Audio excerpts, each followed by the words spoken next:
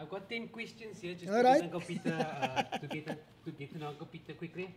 If you could invite 3 people for supper, they could either be dead or alive, doesn't matter, who would it be? Yeah, Nelson Mandela. What is the Indian guy name?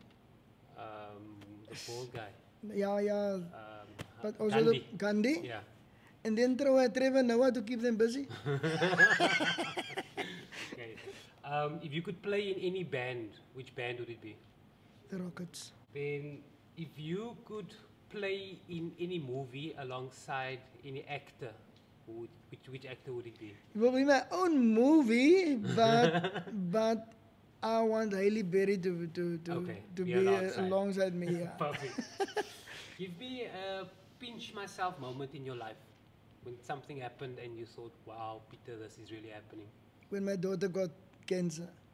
Oh yes. Yeah, that was the pinch myself. Is it really, really true? How's she doing? She's actually good. Okay, that's perfect.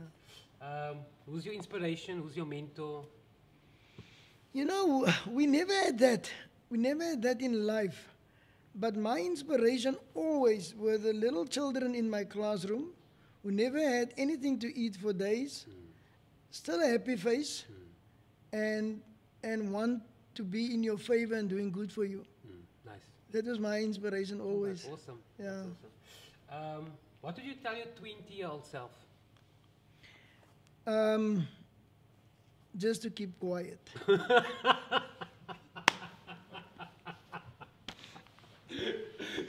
Still fight the same fights, but do it very, very quietly. Okay. Because not keep quiet 100%. Because what I did is, because of my honesty, I actually gave my strategies to my opponents. Okay, I get it. If you had a billboard up on the N1 with Uncle Peter's face there and a bubble, what would be on that billboard? Yo, even the bad times are good. Okay, I've heard that one before. What was the last movie you cried in? No, I don't watch movies. I don't.